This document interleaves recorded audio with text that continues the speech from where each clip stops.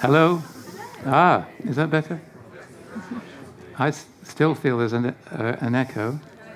Okay, good. Finally, welcome to this event, which we're calling the Booker at 50. My name's Derek Johns. I'm a member of the advisory committee of the Booker Foundation, which administrates the prize. And I'm delighted to be joined by Eleanor Catton, whose second novel, The Luminaries, won the prize in 2013, and by Stuart Kelly, writer and critic, who was one of the judges who awarded her the prize. And as you can see, they're sitting very cosily together. And Stuart, I don't think you know, but I was the person who put your name forward as a judge. I don't think you know that, No, I didn't know that. I hope I didn't let you down. The Booker Prize was first awarded in 1969 to an author called P.H. Newby. And by the way, our celebrating 50 years of the Booker this year in 2018 may seem like celebrating the millennium in 1999, but there have been 50 winners.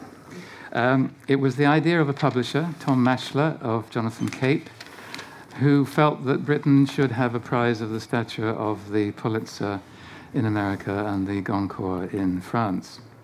And his colleague, Graham C. Greene, persuaded a food company called Booker McConnell to be the sponsors. And the first few years were pretty quiet until 1972, when it was won by a writer called John Berger, who was much better known for his art criticism than for his fiction, but who'd written a novel called G. And in protest at the activities of the Booker company in the sugar trade in the Caribbean, he donated half of his prize to the Black Panthers, which is pretty strange when you think about it, all round. Half the prize, the Black Panthers, and so on. Anyway, it was a controversy. It was the first Booker controversy. The Booker really took off in the 1980s. In 1980, the two favorites were William Golding and Anthony Burgess. Burgess stated that he wouldn't attend the prize dinner unless he was told beforehand that he'd won. Probably in consequence, he didn't win. Golding took the prize. In 1981, Salman Rushdie won it with Midnight's Children. And the idea that the empire writes back was born. It's a huge contribution subsequently that writers from former Commonwealth, former empire countries have made to English language fiction. And it began to be televised by the BBC. For quite a few years, the dinner was televised by the BBC, which is pretty deadly, actually. Fortunately, it isn't anymore. Watching a lot of people in black tie having dinner is not very exciting. In 2002, a company called the Man Group became the sponsors, and the prize was henceforth known as the Man Booker. Now, for reasons of history and economy, I'm just going to refer to the Booker. The Man Group is a wonderful sponsor, but let's just refer to the Booker. Literary prizes are controversial. They're inherently controversial. They're controversial because they're bound to be subjective. Who really knows what the best novel of the year is? And they're specifically controversial for the choices the judges make. Usually, actually, more controversial for the omissions they make than for the actual choices. Writers have mixed feelings about them. Julian Barnes described the Booker as posh bingo after he'd lost. And then, after he won, he stopped talking about posh bingo. Don't know if any of you saw the Guardian Review section this morning, but he was one of the writers extolling the virtues of the prize. Anyway, we three are going to talk about the prize from our three different perspectives. And I'm going to start by asking Eleanor about the experience of winning the biggest prize literary prize in the country. Eleanor, your first novel, The Rehearsal, was won, Warren, the Betty Trask Prize, which, though a significant prize, doesn't have quite the distinction of the Booker. So you went into that night, that dinner in 2013, the youngest, I think the youngest ever shortlisted author. You're certainly the youngest ever winner, but I think you're the youngest ever shortlisted author. And what were your feelings before, and what were your feelings after? Well, thanks all for coming. So great to be here. I've never been to this part of London before. It's so beautiful. I think that in many ways, literary prizes have come to take the place that was once occupied by critics. A kind of a handful of people acting as kind of tastemakers, in a kind of a who's in and who's out capacity. And I feel quite. I suppose as a reader, I feel quite differently about prizes than I do as a writer. Which leads to the question we'll come to later of who are prizes for? Are they for readers or writers or publishers, as publishers sometimes suggest? But we'll come back to that. Yeah. I frankly was just. I have almost no memory of the night of the Booker Prize. My husband, who was with me that night, recently bought a tuxedo for the first time because he had a rented tuxedo on the night, and he said, "Did I have a wing collar on the night of the Booker Prize or no wing collar?" And I said, "I have no idea that you were even present." You know, there's just this kind of white wall of terror. I was very unprepared, I think, for the level of exposure, especially kind of now in more recent years, that the even the long listing and the short listing brought with it. So a kind of a sense of kind of nauseated terror, I guess, would be how I would describe my experience of that night. Hilary Mantel said, "You wake up the next morning in a different world. Everything has changed." Yeah, well, actually, in my experience, I got back from the after party at about 4 o'clock in the morning, and a taxi picked me up at 6 o'clock to do the BBC World Service, the Today program in the morning. And then I had 13 hours of interviews the next day, ending with television at night. Yeah. And I think I was probably still drunk for actually maybe half the day, the next day. When Graham Swift won in 1996 with Last Orders, he went straight from the after party to the Today program. And when John Humphreys asked him how he felt, he said, "I have absolutely no idea how I feel. All I know is I'm very, very drunk." You were in a daze that night, but you managed to give a wonderful speech, a very coherent and thoughtful speech. I was surprised, reading The Guardian this morning, that several of the writers claimed, they made two claims. First is they all claimed they didn't think they were going to win. There has to be some disingenuousness there. And they all claimed that they hadn't prepared a speech, and I'm sure there must be some disingenuousness there. But you gave a lovely speech, I remember. Well, I did prepare a speech, yeah. But again, my husband was under instructions to destroy it. In the event that I didn't win, he was going to go into my handbag and destroy it without me knowing, so I'd never have to look at it after the fact. But that was mostly just for reasons of self-protection, because I'm not very good I'm not very good at extemporizing. You spoke about 13 hours of interviews. The roller coaster doesn't end there, because then, of course, you're expected to travel all around the world, quite often repeating yourself, and, of course, having much less time to write. And a lot of writers have been very concerned that in the short term there's quite a deleterious effect on their work. How was that for you? Let's talk about the entire year after you won it. Your year of your reign. Yeah, I met Jan Martel actually just after the prize in 2013, and he said, "You're about to lose 2 years of your life, so just don't try and do anything for 2 years." And I thought, oh, well, maybe, let's see. But he was completely right. I kind of, just an extraordinary amount of travel. Kind of the media requirements are quite. Yeah. They're quite punishing, really, in a way. Sure. I mean, they're also it's an incredible opportunity. So it's a cool way to meet readers around the world who for whom the prize means quite a different thing, and they've got different perspectives. And they bring such different things to your work as well. So it's definitely an education, but it's it cuts both ways, I suppose. A roller coaster. You mentioned Jan Martel. I used to be a literary agent, and I have 4 author experiences that I thought I might mention. One was with Jan. I used to have a little homily that I gave all my authors at the drinks party before the dinner, which went like this: "It's a great distinction to have been shortlisted for the Booker Prize. From here on, of course, it's a complete lottery." And when I said this to Jan Martel, he looked at me as though I were out of my mind and said, "I want to win."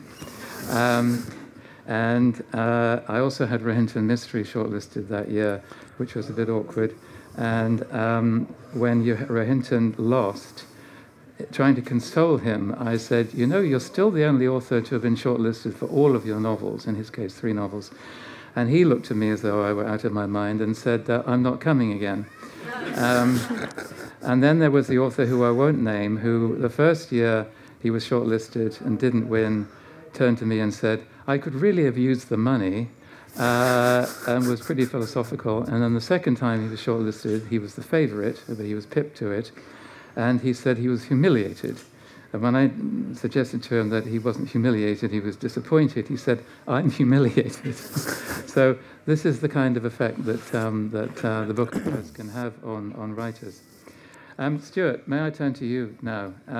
Stuart is a writer and critic. He was the literary editor of Scotland on Sunday. He has written 3 books, one about Walter Scott, one called The Book of Lost Books, and the most recent, The Minister and the Murderer. I just want to read you something that A.L. Kennedy, before I ask you about your thoughts on this. A.L. Kennedy was a judge in 1996 when Graham Swift won it. She described it afterwards as a pile of crooked nonsense, the winner determined by who knows who, who's sleeping with who, who's selling drugs to who's married to who, and whose turn it is. Jonathan Kerr, who was also a judge, afterwards said he knew the reason for this statement was that she wanted Margaret Atwood to win, and Graham Swift won in the event. Stuart, tell us all about being a judge of the Booker Prize from the inside. Well, the strangest thing about judging the Booker Prize is that you read books in a way that nobody else does. I mean, let me just ask the audience, how many of you have read a book that has won the Booker Prize 3 times? Yep. You don't count. You don't count. Oh, no. Who excellent choice. You're one. Possession. Really?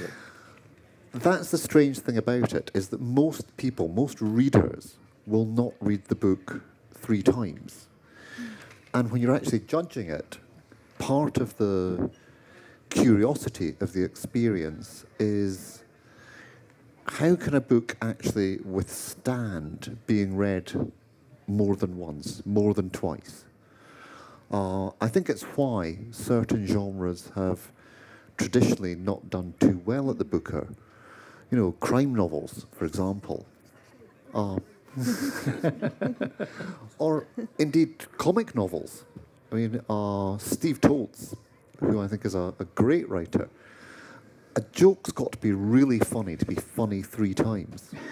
And yet, we're aware at the same time that the actual people who are going to go into bookshops and give over the hard-earned money for the book are probably not going to read it with the same level of depth that we have had to do.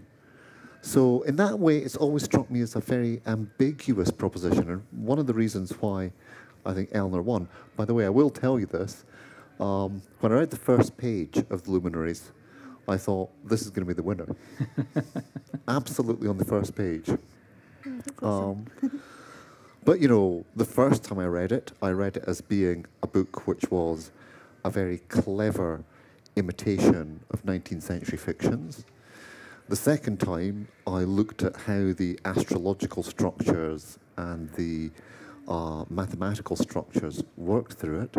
So that gave me something else, rather than just enjoying the romp aspect of it.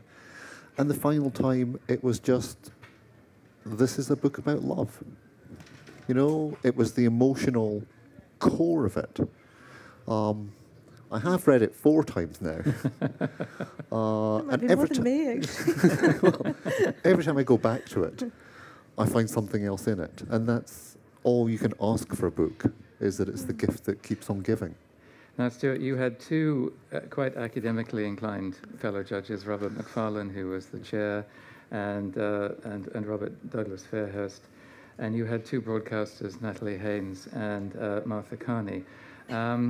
Describe the process. I mean, how were judgments arrived at, and how were stages reached, and so on? Well, I have to pay tribute to Robert Macfarlane, who was an absolutely excellent chair. And right at the beginning, a question was posed, which was, you know, the Booker, in the pack that you get, says it's about what is the best novel in the judge's decision of that year that has been submitted. But what best means is actually quite a difficult question.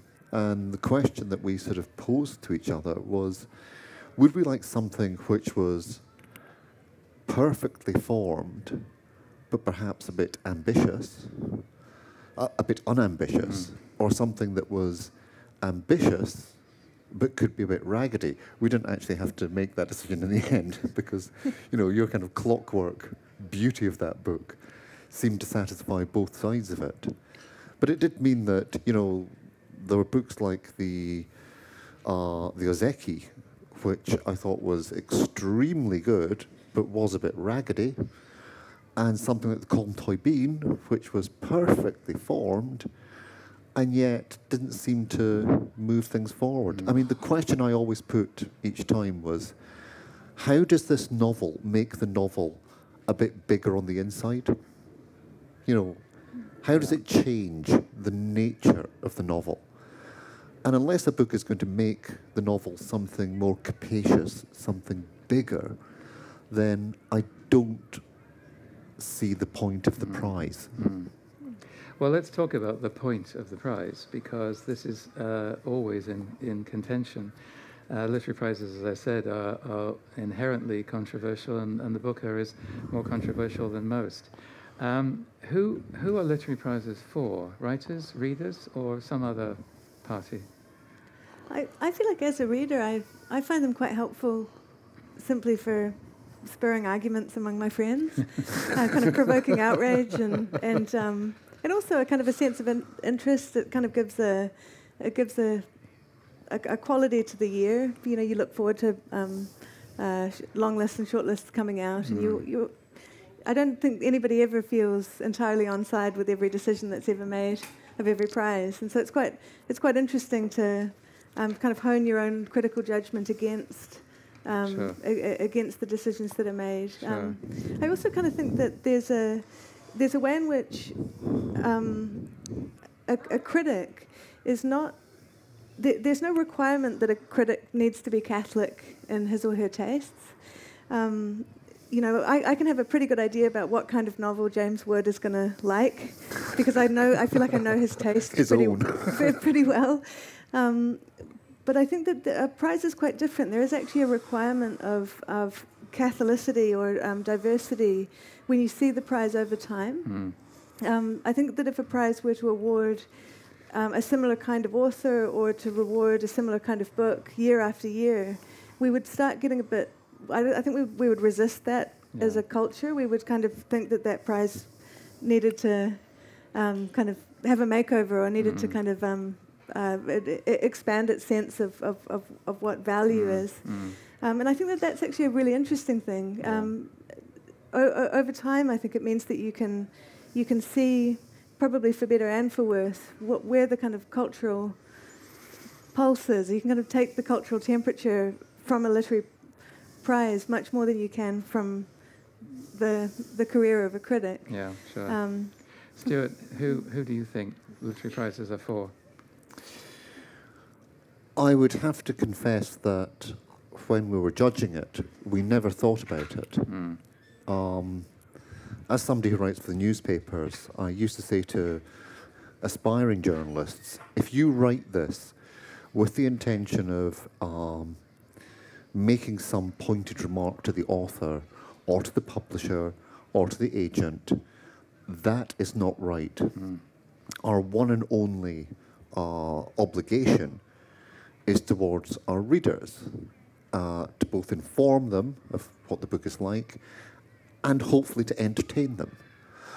But we never thought about, who the prize was for. In a way, the prize was, for me, it was the book that I liked best. For you and your fellow judges, yeah. For me and my fellow judges. Yeah. And, it was actually a year in which there was a unanimous decision. Yeah, sure. We didn't have to do any horse trading. You can always tell a year where there's been horse trading. Yes. Well, if you go back to the original mission statement of the prize, this is a slightly old-fashioned phrase now, but to attract the intelligent general audience. But in my mind, as someone who's been involved with it for the last 10 years, it is a prize for readers. I mean, the point of it is to introduce to readers books they wouldn't otherwise have been introduced to, and I think it's that simple. I think that a distinction can be made between a prize like the Betty Trask and other prizes that don't have the same visibility, and I'm thinking of the Encore Prize for the best second novel, Somerset Maugham Prize for a writer under 35, and so on. You could say those prizes are for writers. They are to encourage writers. They are to promote careers. But I think when it comes to the Booker, and I'd add the Costa and the Women's Prize, I think these prizes are really for readers. And that leads us, I think, to come back to the question of controversies, because there are two controversies that surround the Booker, which I'd like to consider. And the first is gender. There is a strong suggestion, there has been a strong suggestion over the years, that the Booker favours male writers. And I have done a bit of research, and I can tell you that in the 50 years, 33 men have won it and 17 women, so that's 2 to 1. If we take shortlisted writers, 155 male authors have been shortlisted, 104 female authors, so that's 3/5 to 2/5. But the key is that publishers who can submit whoever they want, submit 60% male authors and 40% female authors. And that, I think, is a quite striking statistic. And in the years of the mid-90s, there were 4 quite extraordinary years, when it was 6 to 0, 5 to 1, 5 to 1, and 6 to 0. And the outcome of that was the Orange Prize. That is exactly when the Orange Prize was founded, for the very, very good reason that it was clear the Booker was not for any particular conscious or political reason, but men were coming out on top. Eleanor, as a woman, what do you say to this? Well, I mean, my book is mostly about men, really. There are 2 women. I made the decision to structure the novel around the kind of the scheme of the classical heavens, and so of the 20 main characters, 12 of them, all men, are each archetypal of one of the 12 signs of the zodiac. There are then 7 planetary characters who kind of move in and out of these zodiacal characters' lives, and then lastly another man whose death kind of forms the point on Earth that kind of generates this kind of projection, I suppose. And there were historical reasons for doing that. The book is set in New Zealand in the 1860s, at a time during one of New Zealand's gold rushes, at a time when men did outnumber women at this particular part of the country by a ratio of about 10 to 1. So it was actually kind of perfect for the scheme that I wanted put into play. But also, I think that we kind of readily identify the principle of Venus, kind of the idea of desire and kind of sensuality, I suppose, and the principle of the moon, the idea of hiddenness and changefulness, the kind of the self that's kept back rather than the self that's asserted or performed. I think of all of the figures of the classical heavens, we associate those with women very, very kind of naturally, where we don't really. I think that we lack a language in our culture to talk about female ambition and female anger and other kinds of aspects of the principles that were in play. Do you think the Women's Prize, as it's now called, it used to be the Orange, then briefly the Baileys, now the Women's Prize, is a good thing? I think any kind of celebration of literature is a good thing, and any enterprise that results in people asking the question, what are we doing this for, and what matters in literature, and what does it all mean? You know, I think those things are always a good thing. Yeah. But I do think that we live in a sexist world, and we live in a world where the same behaviours, when presented by certain people over other people, are likely to be taken more seriously. And so it does make sense to me that the Booker that would bear out in the Booker's history. But I don't think it has to be that way. This pattern, it's not as if the pattern is more male-dominated in the earlier years and has changed. It hasn't really changed at all. Stuart, not in your year, but generally, would you say that the Booker has favoured male authors? Oh, I think so, yes. Yeah. Although I would say that in not one single meeting we had as a judging panel was the issue of gender or nationality or class ever raised. Not once. And I always said afterwards, because we got a bit of flack from certain newspapers, because it was the most diverse Booker shortlist, and long list, in fact, about how this was just political correctness gone mad. The whole point was we never talked about these issues. And if you strive for quality, what I found, having judged many different prizes, if you go for quality, what you get is equality. And I think there has been a bit of a blinkered nature. And part of that is just who is actually being submitted for the prize. And that's a really, having spoken to several publicists when they were saying, should we put forward Eleanor Catton, or should we put forward this book, and should it be on the call-in list, and should it be on the ones that we just hope the judges figure out about? That's where the problem lies. Yeah, I think the most striking statistic here is that 60% of the books that publishers submit to the prize are by male authors. It's in the publisher's hands to do something about it. Although, as an agent, Derek, I mean, the number of times I've heard slight stories about authors who insist in their contract that their book be submitted for the Booker. No. I know you would never do that, but... No, you just bring as much pressure as you possibly can on the publisher to submit your author. Sure.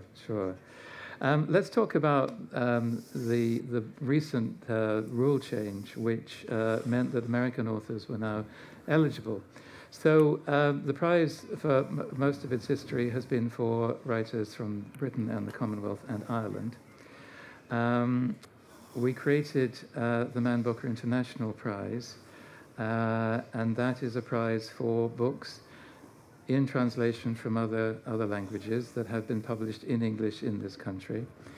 And we came to the conclusion that the way best to mirror this was to have a prize open to authors writing in the English language, irrespective of where they came from. But the obvious category of authors that let in was the Americans. And an awful lot of people, particularly, of course, British and Commonwealth writers, were very unhappy about that. So I would like to ask you both for your disinterested view of that. Now, Ellie, I think you've changed your mind, haven't you? Yeah, actually, when it was proposed, I was in favour of the idea. In the shortlist on the year that I was up, most of us had connections to America. Colm Toy-Bean lives in America part-time. Jhumpa Lahiri is an American citizen. Ruth Ezeki, an American citizen. I studied creative writing in America. Like we all had a kind of a profoundly literary connection to the country, and so it seemed kind of arbitrary that we were putting this fence around part of the English-speaking world as though what they were doing, what American authors were doing, was somehow different. But I think that I have changed my mind on it. I think that the prize is adjudicated through Britain, and the publishers who are eligible to submit are British publishers based in London mostly. And I think that prior to allowing the Americans to into the prize, there was a kind of a very, I mean, you mentioned empire before. I feel like there was something very imperial about it, that a very kind of the old Commonwealth. We were all speaking the same history in a way. Yeah. And I think that there is something very peculiar about America as a country, the United States, I should say, as a country, and that there's this kind of self-enclosed quality to it as a culture, a kind of almost a kind of a virgin birth quality to it as a culture, as though exceptionalism, American exceptionalism. Yeah, but as though democracy was invented by Americans, as though freedom was invented by Americans, and I think that what it means is that the literature is not necessarily in conversation with literatures outside of its own country. And I think of the two American winners, which I thought were both absolutely fantastic books, and I was really pleased that both of them won, actually, The Sellout and Lincoln in the Bardo.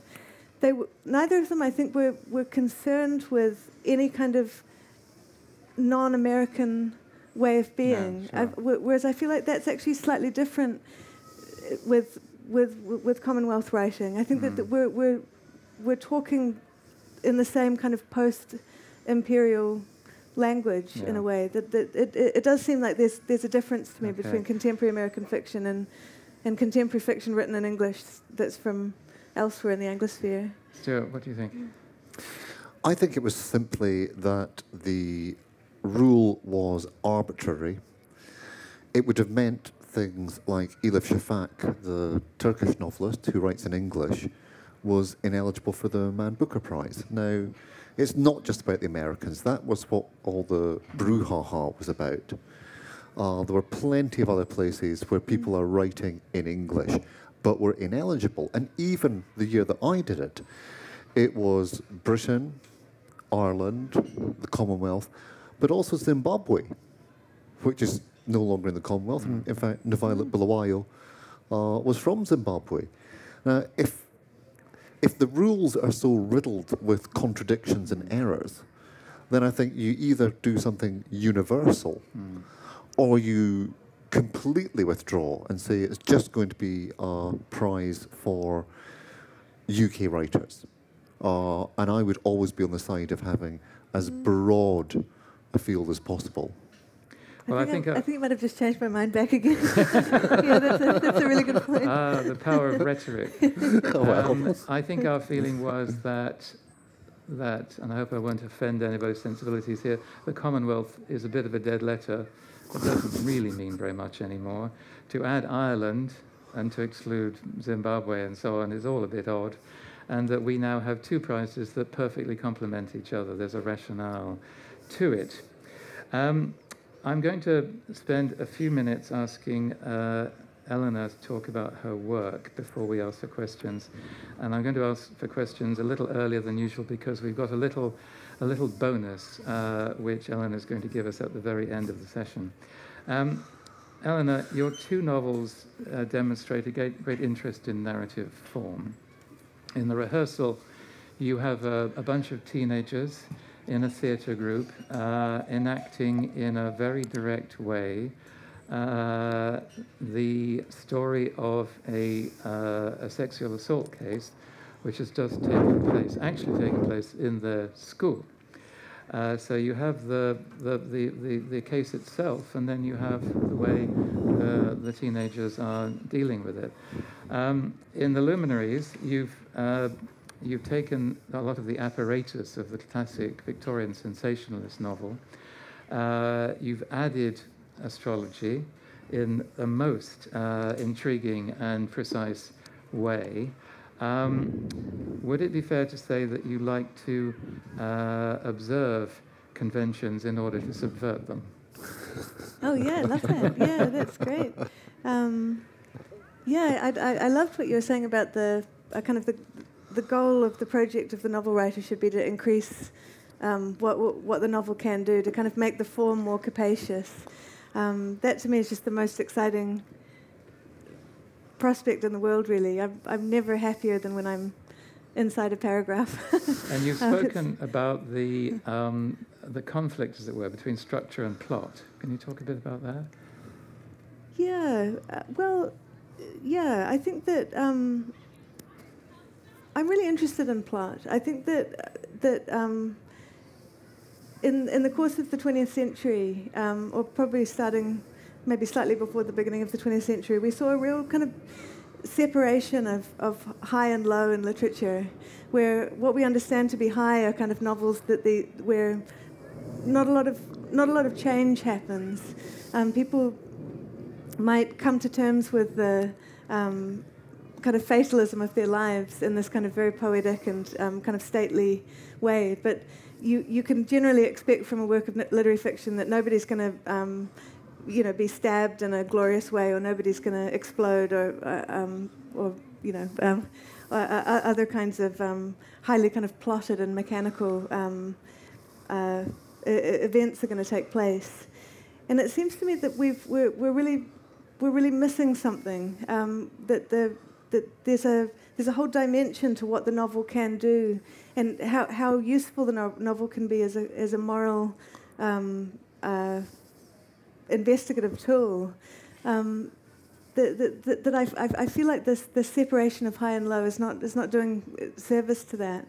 So I'm quite interested in exploring how, going back to more traditional ways of looking at form, and kind of losing some of this cultural snobbery that comes to do with whenever we see a plot, we kind of imagine that automatically that the book is a kind of a lesser object, that it's for the people or something. It's not for the elites, and I just think that that's such rubbish. And I'm really interested in my career in trying to reverse that, I suppose. In the Luminaries, you have epigraphs at the beginning of each chapter, and in the way that Dickens used to love, and they start out very short, and chapters are very long, and then as the book progresses, they change places, so that at the end, the last epigraph is longer than the chapter that follows it. What were you doing there? Oh well, I had this idea. I've been really in love with the golden ratio for a long time. The kind of the golden mean, and I wanted to work the golden mean into the novel in some way, because there's the novel's very much about the relationship between fate and the will, and the events of the Luminaries were dictated in a way from the movements of the skies, of the stars through the sky. In the period when it was set. It's not a historical novel in the sense of being about real characters or a kind of fictionalization of real events, but it is historical in the sense that the first chapter, for example, begins Mercury in Sagittarius, and if you were in this part of New Zealand on the 27th of January 1866 and you'd looked up into the sky, you would have indeed seen that Mercury was in the planet of was in the constellation of Sagittarius, and so using those, I wanted to work the golden ratio into it somehow. I don't know if just to explain the golden ratio, it's such a beautiful idea that most books and most doorways are in golden ratio. It's this proportion, I suppose, that we automatically associate with beauty in this very mysterious way. But the way to understand it is that the short is to the long what the long is to them both. And when I was thinking about this, I thought, oh, what a beautiful way of understanding a relationship. So rather than looking at a person who you love and saying, I am to you what you are to me, which is always a little bit bogus, I feel, instead to look at them and say, I am to you what you are to our relationship, that's so exciting. So I thought, oh, great, I'll write this novel based on the golden ratio, and what I really wanted was for each chapter to stand in golden proportion to the next. So I got super excited. I put it all into my computer and kind of worked it all out and came up with a novel that was much, much longer than War and Peace, which is very, very long. I mean, that would be about probably 3 times the length of this book. So I thought, oh, I don't know if I have that in me. But I wanted to preserve this sense of kind of, the golden spiral kind of dwindling down and never quite arriving at something that's irreducible. And so using these chapter headings and the dwindling chapters became a way of working that in, really. I should say to anyone who hasn't read this book that despite this exactitude, this is a page-turner. It has murder, lust, greed, everything that Wilkie Collins and Dickens put into their novels. Eleanor, you are adapting the novel at the moment for the BBC in working title. I have, yeah. And you are the sole scriptwriter, which is very unusual. It is, as I've just recently discovered. You're going to turn the whole thing inside out. Can you tell us about that? Yeah, it's so it's going to be 6 hours. It'll be a 6-hour miniseries on BBC Two. And I really kind of fell into it, not really knowing anything about screenwriting at all. I watch a lot of television, and I like television a lot. But naively, just thought I would give it a go, and realised pretty quickly what a completely untranslatable, in many ways, novel this is, in the sense that so much of what makes it what it is has been dictated in a way that just is not translatable to the screen. And what I've learned over the course of working on this show, which I've now been working on for longer than it took me to write the book, adapting has taken almost a year longer now, and counting, is that there really are, I think, inviolable laws in screenwriting. In the sense, I don't think that I would say that there aren't natural laws in fiction. I think you can break almost everything. Almost every law you can break if given the right circumstances.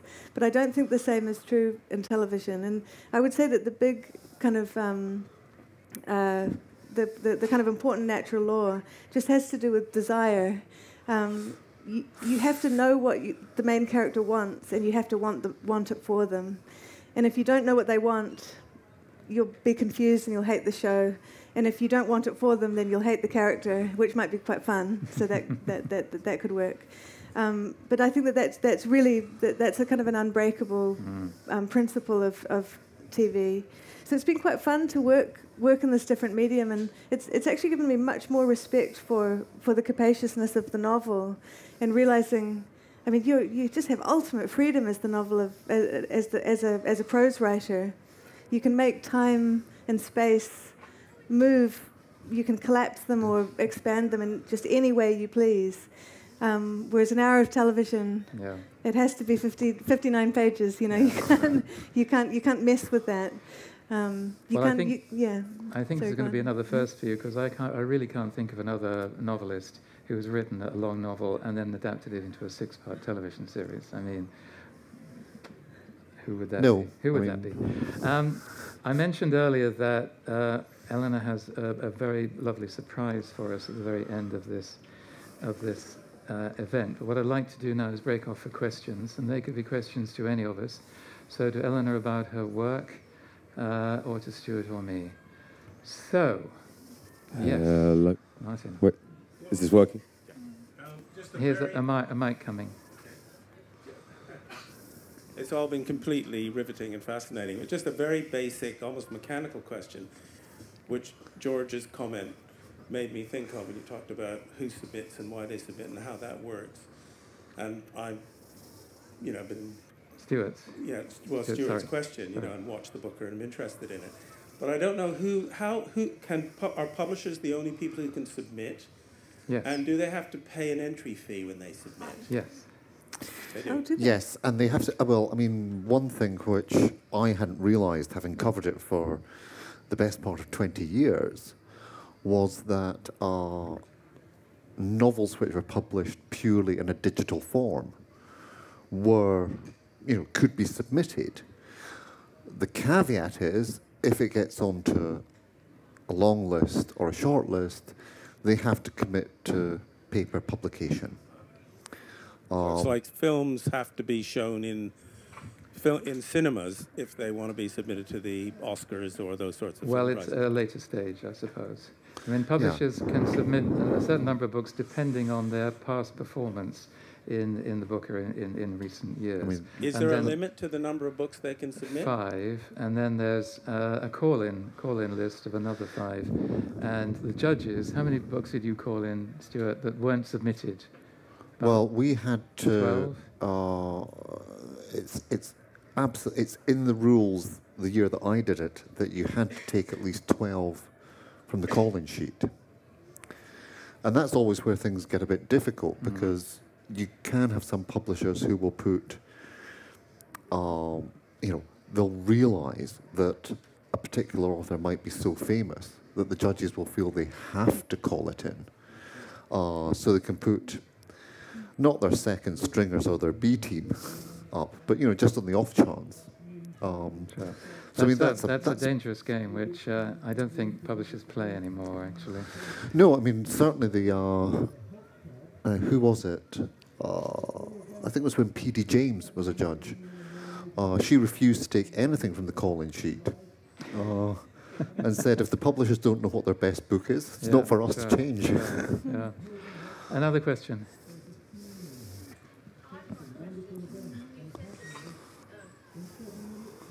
The creation of the Orange Prize was because 60% of the books were submitted were by men. But what's the percentage of books that are published that are written by men and women? Do you know? It's in literary fiction. It's slightly more women than men.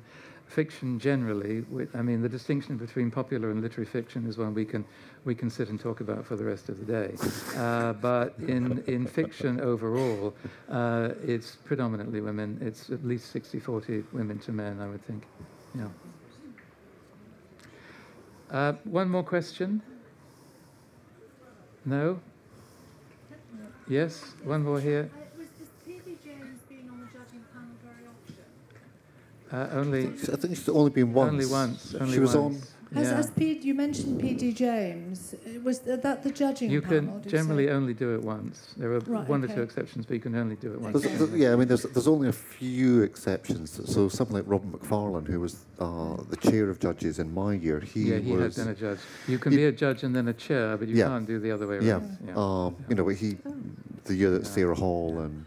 Yeah, sure. It's just my sister and I were really rooting for P.D. James one year for the book. You mean as an author? As an author. As an author, yeah. And, again, you seem to have turned your back on crime fiction hugely. Well, I have to say... I'm blaming you for everything. This is the closest I've got. I have to say that when Eleanor won it, and I went back to my hotel room, I got a text from my friend Ian Rankin just saying, "Thank goodness you gave it a crime novel for once." Well, I was going to say, it's on my list. It's on my list of things to read. Thank you. We're going to end with Eleanor reading not only from her new work in progress, but something that was a work in progress on the train coming here from Cambridge today, which I think makes you very brave. And I just want, before you start on your latest work, I just want to remind you of a sentence in your first work of fiction, which you wrote at the age of 9. And your favorite sentence in this is, "The moon slipped out from behind a cloud, heedless of oblivion. And I've Eleanor, never topped that. if you only knew how many manuscripts cross literary agents' desks with sentences like this in them. Anyway, Eleanor's new novel, which she's writing now, is called Burnham Wood, and we're going to get a preview. Over to you. Oh, thank you very much. Yes, this might be... please don't record this. I don't know if... I guess we're recording it. This may change before publication. So I'm going to read... I've got an epigraph to the book that I will read because this is almost the sum total of the manuscript, and the epigraph increases my word count significantly, so I'm quite proud of it. It's from Macbeth, of course, and the quote is, the third apparition says to Macbeth, "Be lion-mettled, proud, and take no care, who chafes, who frets, or where conspirers are. Macbeth shall never vanquished be, until great Burnham Wood to high Dunsinane Hill shall come against him." And Macbeth replies, "That will never be. Who can impress the forest, bid the tree unfix his earthbound root?"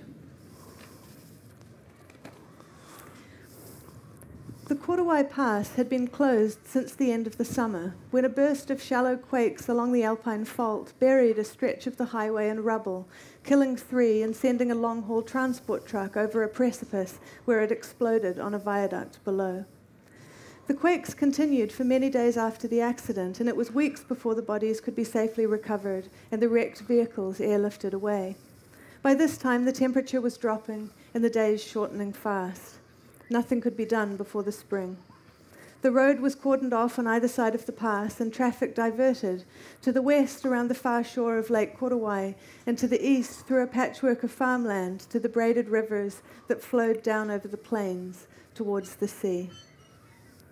The town of Thorndyke, located just north of the pass in the foothills of the Corduroy Ranges, was bounded on one side by the lake and on the other by the back end of Corduroy National Park.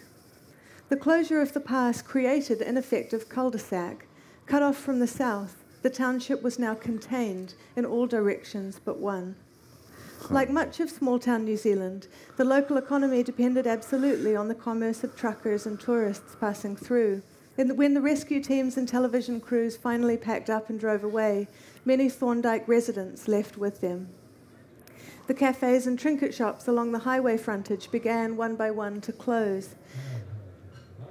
The petrol station reduced its hours. An apologetic sign appeared in the window of the visitor centre, and the former dairy farm at the head of the valley, which for several months had been the town's most promising subdivision prospect, was quietly withdrawn from sale.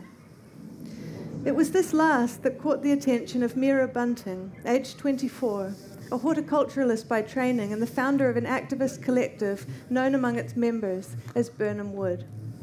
Mira had never been to Thorndyke and had neither the intention nor the means to purchase even the smallest patch of land there, but she had earmarked this particular listing when it had first appeared online some 4 or 5 months prior. Under an alias, she had written to the realtor, registering her interest and requesting to be notified in the event the farm was sold. The alias, June Crowther, was one that she had used before. Mrs. Crowther was imaginary. She was also 68, retired and profoundly deaf, for which reason she preferred to be contacted by email rather than by phone. She had a modest nest egg and shares and bonds that she wished to convert to real estate.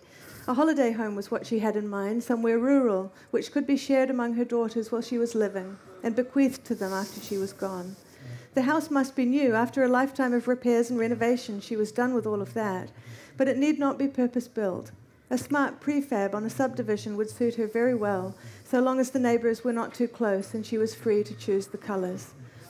All this the farm at Thorndyke might have promised. Some 5 weeks after the closure of the pass, however, Mrs. Crowther received an email from the realtor explaining that owing to the change in circumstances, his client had decided not to sell. It was possible the acreage would return to market at a later date. In the meantime, he hoped Mrs. Crowther would be interested in similar listings nearby and wished her all the best for the future. Mira read this email twice, wrote a courteous but non-committal reply, and then logged out of the fake account and called up a map of Thorndyke in her browser. The realtor had not disclosed his client's name, but when she typed the address into a separate tab, A news article came up at once. Owen Darvish of 1606 Corduwye Pass Road, Thorndyke, South Canterbury, had recently made headline news. He had been named in the Queen's Birthday Honours List and was shortly to be created Knight Companion of the New Zealand Order of Merit for services to the economy. Intrigued, Mira forgot about the farm for a moment and read on. Chivalric titles had been abolished in New Zealand in the year 2000, only to be reinstated 9 years later by a canny politician who knew the value of a royal touch. It was embarrassing whichever way one felt about it. The monarchists could not celebrate, as the resurrection only proved that monarchy had been politically compelled, and the Republicans could not censure it, because to do so would be to suggest that there was something sacred about a monarchic code of chivalry in the first place that ought to be beyond a common politician's reach. Both parties felt disgruntled, and both now read the twice-yearly honours lists with the same jaded cynicism, feeling jointly that all the knighted artists were hypocrites and all the knighted businessmen were shills. Owen Darvish seemed to be a rare exception. The news of his elevation had come so soon after the landslide on the pass that one could not help suspecting that the honour had been bestowed as a kind of consolation to the Corduwye region at large, and that was a kind of chivalry with which neither monarchists nor Republicans were prepared to find fault. Darvish had begun his working life 40 years ago at the age of 17. He was a very good shot, and his two most treasured possessions, both presents from his father, were his .22 air rifle and his skinning knife, which had a fixed blade and a boxwood handle, and which he still kept oiled and sharpened in a sheath on his belt. Rabbits were his specialty. As the son of a slaughterhouse worker, he knew firsthand that large numbers of healthy livestock had to be prematurely butchered each year on account of a broken ankle or a broken leg. Rabbit warrens laid waste to good pasture. They were also an introduced species, along with possums and stoats, which shared a taste for the shoots of native plants and the eggs of native birds. The extinction of these pests was one of the few instances of common ground between conservationists and industrial farmers, and Darvish, as he expanded operations, steered a middle course, courting clients on both the left and the right. The approach appeared to have paid off. Within a decade, Mira read, Darvish Pest Control was nationwide. Darvish had been a millionaire by the age of 40. By 50, he owned a beach house on both islands and had part shares in a yacht. By his 58th birthday, he would be Sir Owen, an anointed knight. The picture on the cabinet website showed a clean-shaven, open-collared man with a wide, capable mouth, a strong jaw, and an amused expression. The citation below it praised qualities of ingenuity, tenacity, and clear-sighted pragmatism, casting him as a near-perfect exemplar of what New Zealanders were flattered to describe as the national temperament. In interviews, he played expertly to type, fielding questions in a manner that was bluff and self-effacing, and asserting when asked about his politics that he had none at all. Mira could not find a single article dispraising him. He presented as a patriot, a staunch, self-sufficient, adamantly informal man, doting in his enthusiasms, nostalgic in his routines, and innately suspicious about all partisan displays, though tolerant, perhaps, of a little recreational church-going in his wife. She, Jill, soon to be Lady Darvish, looked rather like Mira's mother, tall, slim, with a tanned complexion and silver hair and a pixie cut. She was a property developer by profession, who specialised, according to her website, in converting high country hill stations into luxury retreats. Among her clientele were several names to conjure with, all of them foreign, and all very rich. Mira scanned the page only briefly. An idea had taken hold. Her knee had started to bounce underneath the table, and she felt excitement rising in her chest. She returned to the cabinet website and read that the investiture of Owen Darvish was to take place at Government House in Wellington in 2 weeks' time. She noted down the date, then closed her laptop, picked up her cycle helmet, and walked out of the library.